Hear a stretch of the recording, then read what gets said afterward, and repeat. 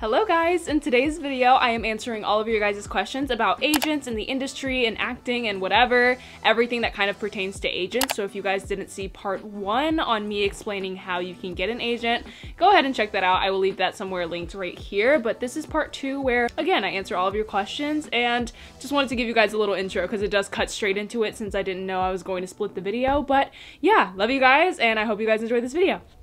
Someone said, I don't know if you're gonna see this, but do they pay for everything when you get a role not in the place you live? Do they give you food, etc.? So, okay, good question. This kind of relates to an agent manager, but kind of off topic, but I'll still answer it. It really just does depend on the project that you get. For example, if I were to audition for a student film at like a local college or whatnot, they're probably not gonna fly you out if you live in Missouri to be in a Charlotte film that's taking place on college because it's low budget and there's no reason for them to do that. They're probably gonna just use local actors. But if it's something like Netflix or Hulu or Disney or something like huge, yes, your agent and manager doesn't pay for you to do it, but the actual producers of the show and the actual show itself pays for you to do that kind of stuff. To answer your question, your agents and managers don't do it, but the actual production does. And that is for, again, bigger, larger scale productions, not something local. Someone said, do you need a local agent? I really want to sign with Trisco, but they're in Montreal and I'm not. So I don't know much about the Canadian acting entertainment industry, but I'm mostly knowledgeable on the US market for all that kind of stuff.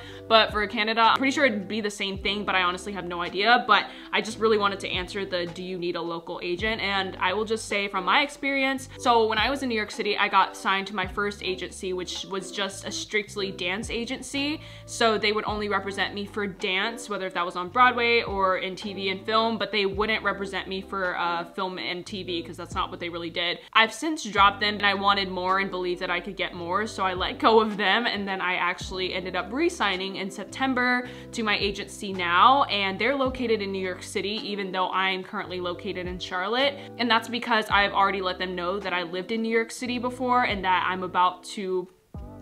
not gonna spoil anything. You guys will have to see in the future, but I haven't announced anything yet. But essentially, I'm moving, kind of. Things are happening. Essentially, I know that I'm able to go kind of anywhere that I want to, you know? So they were open to signing me. But say you're in high school and you don't live in New York City or LA or Atlanta or anything like that, the chances of getting signed are lower unless your parents or you and whatever are willing to travel every single time that you get a job or a booking. So it really just does depend on the agency themselves and what they're looking for, but that's something that you can communicate with them. I know that my agency was taking people from wherever. It's just as long as you're kind of be there once COVID is over. But one thing that I will say is that COVID has the advantage of kind of getting signed anywhere, but you kind of have to be in those places afterward. So kind of find the largest city near you and see if you can get represented in that area. So for me, if I was looking for local kind of things here, I don't think I'd do Charlotte, so to speak, but I would probably look at Georgia and kind of the South Carolina agencies because I know that there are some there, but Georgia mostly because it's closest, like the closest biggest city, you know? Someone said, yes, I really need to know where to look and I don't know which sites or emails are trustworthy. I actually got tons of questions about how do you know if agents are legit? How do you know they're not scamming you and whatever? So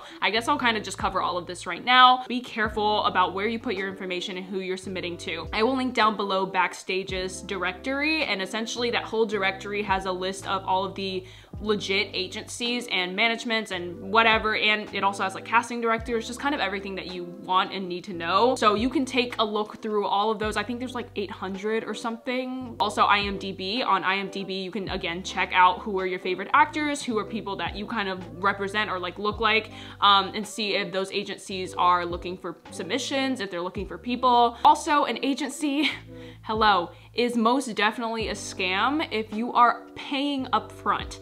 Real legit agencies, you do not have to pay upfront at all because they always take commission. So I actually got this question in my DMs the other day and someone was like, how do you pay your agent and manager? Like, is it really expensive? And it's not that it's expensive, but it's like, it's a cut of what you make. So you will always have money to pay your agents and managers because it's a cut from your job that you make. So say I book a job right now, I get paid $2,000, right? So $2,000, 10%, would go to my agent. So that's $200 would go to my agent. Another 10 to 15% would go to my manager, and then all of the other money I get to keep. So that's kind of how paying your agent and manager works. I don't think people understand that, and they're like, well, I'm so scared to get an agent because I have to pay them. And it's like, no, you just pay them based off of the jobs that you get. Third, agents don't call you to say that they want to represent you unless you're just like someone huge in the industry. They don't just call you. So if you're getting calls from agencies saying that they want to potentially represent you and whatever, and they kind of sound like they're selling you something, it's fake, it's a scam, don't believe it. Agencies don't have the time to call people that they don't know, and it's just really as frank and upfront as that. So don't fall for it and be naive to potential calls. I remember even when I was in New York City, I don't know how my number got to these places, but I would get calls all the time being like, hi, we're with blank blank agency or whatever, and like we want to sign you. I'm like, what? Like, you don't even know me. Like, real agents like don't have the time to call you. Someone said, how much experience do you need? That's a really good question.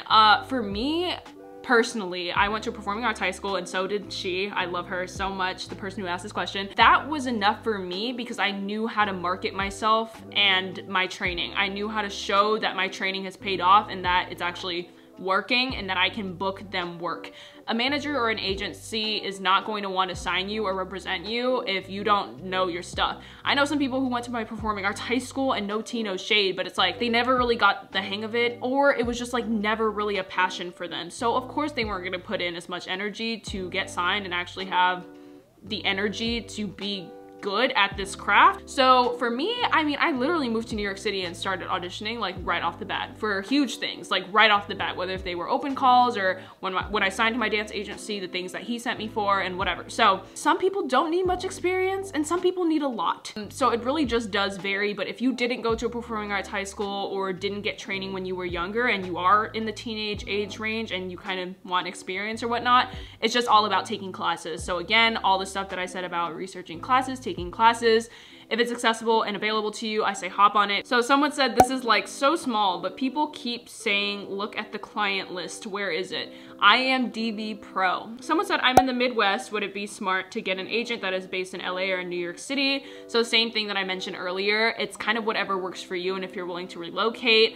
Are you in high school? Are you in middle school? Are you older and you're willing to just kind of go anywhere? Those are things that agencies want to know because they don't want to sign you when you live in the Midwest and you're not even willing to travel or do anything. Someone said, how much control does the agent have over your career and what do they do? So good question. That I didn't even really answer that, and that's kind of important to know. So your agent is able to get you auditions that are probably not available to the public, first of all. So this would include, again, auditions for like Netflix, Hulu, Disney, whatever, all the bigger production companies and whatnot. So your agents gets you those really good big auditions, okay? That's the first thing that they do. Second thing, they also negotiate your contract. So your agents legally are able to negotiate your contracts. How much do you actually deserve? All of that kind of stuff, and just like really fight for you on your end. And then they kind of secure those deals for you. They also market you to tons of people just so that you're able to book work. That's what an agent does. So when you asked about how much control does the agent have over your career, that's kind of a interesting question because managers more so have control, but it's not really like control. It's more so like guidance. They only really control the things that you're kind of getting submitted for. So that is why good communication is really, really imperative when it comes to agencies and all that kind of stuff, because you want to know that your agent is actually getting you good auditions and really marketing you well, because otherwise then you just have an agent, they're not really working for you, you pay them 10% and it's like, well, you didn't even help me get that job, you know? I would say that managers more so have control over your career in a sense that they guide you more and it's more personal of a relationship, whereas agents represent hundreds of people and they kind of submit a lot of people for things, whereas your manager is really like hands-on, is like, what do you need as an individual and all that kind of stuff. And the last question that I'm going to answer, someone said, do you need demo reels and what if you don't have one? Hello, editing me here to say that I actually got some new information about clips and demo reels and all that kind of stuff because I was in a Clubhouse room, so I'm just gonna go ahead and give you guys this information right here. So essentially demo reels are actually not as important as you think they are unless you have really credible work already, like you've been on TV, like you've been in movies and whatever, and then you can make that a demo reel. But if you're just starting out, don't try and make a demo reel. if you do like a student film or something like that, you should take clips of it where you're like the main feature person and then put that on your Actors Access profile, your backstage, so that people can look at the clips. So clips are like 30 to 45 second little tidbits. So hopefully this helps and clears everything up, because I know I definitely did not answer it in this. I personally had a really shitty demo reel, but I was also able to kind of prove myself because I knew someone that was signed to the agency that I'm currently signed with. And so I got an industry referral. I didn't even talk about this, but it's even 10 times better, say if you know someone or you have a friend that's in an agency that can get you an industry referral. For example, being like, oh, my friend is interested in potentially signing to an agency. Can you give me an industry referral? So that would basically be me emailing my agency being like, hey, I actually have a friend that's really, really talented that would love to sign with you, all that kind of stuff. Because once it's industry referral, they trust me because I'm already with them. So trusting me to get them in the agency as well, because I probably am recommending somebody good as opposed to just like someone random submitting. So it's really good to get an industry referral, because the agency that I'm actually signed with right now, I've submitted through their portal many, many times. I'm pretty sure, I think I've submitted like 3 times, I think. They probably just didn't know me and didn't want to like continue further.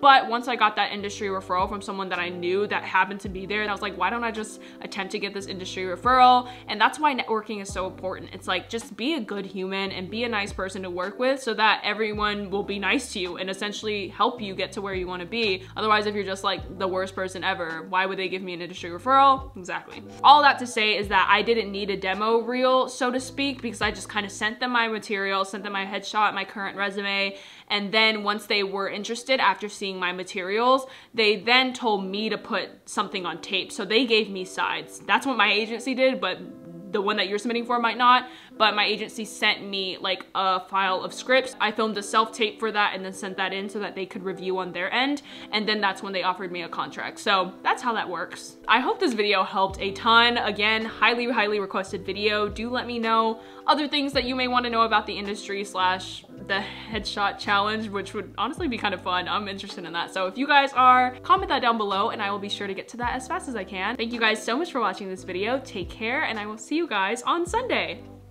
Cause, oh yeah, I have a schedule now. Sunday and Thursdays. Sundays and Thursdays. Period. Bye.